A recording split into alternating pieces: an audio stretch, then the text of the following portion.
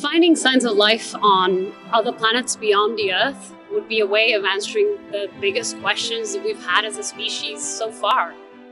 Where do we come from? Are we alone? But of course, these questions are not the exclusive purview of scientists. People have been asking them for as long as there's any record of them being able to ask these questions. What is special about this moment and our role in it as scientists is that for the first time, we're actually able, because we have the tools, to answer these questions. So a group of scientists led by James Greaves from the University of Cardiff were looking for signs, for chemical signs on Venus that shouldn't belong there. And one of such molecules is phosphine. And they, unexpectedly, they actually were able to find a signal that belongs to this molecule. So then we raced to figure out what could be the reason for phosphine on Venus. And this is where our MIT team comes, when we actually looked at all kinds of processes, chemical and physical, that could potentially produce phosphine in Venusian environment.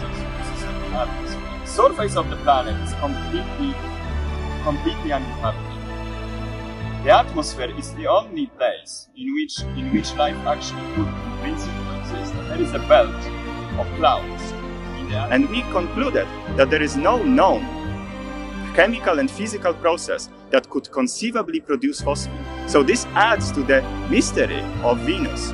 And then this opens a very rather bold possibility that there might be something living in the clouds of Venus. Phosphine is my favorite molecule. It looks more or less like this, a phosphorus atom on top and 3 hydrogens in the base of this pyramid. And phosphine is an extremely difficult molecule to make. It is only spontaneously made in extreme environments, such as what you find in the hellish depths of Jupiter and Saturn. It is otherwise only made either naturally by life on Earth or artificially by humans, as a fumigant, for example. So the question is why it is actually a staggering discovery, why it is so important. Well, there are a couple of angles that you can actually answer that question with. One, the first, is that phosphine is absolutely unexpected and cannot be produced on a rocky planet. At least we don't know of any known processes, chemical or physical, that can produce phosphine, which means either our understanding of the physics and chemistry of the rocky planet is severely incomplete, or there is some chemistry that is so unbelievably weird that it could even be life.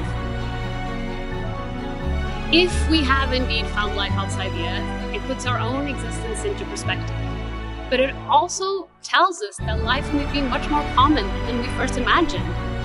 And there's a huge array of possibilities out there in the galaxy of life with different biochemistries and desires.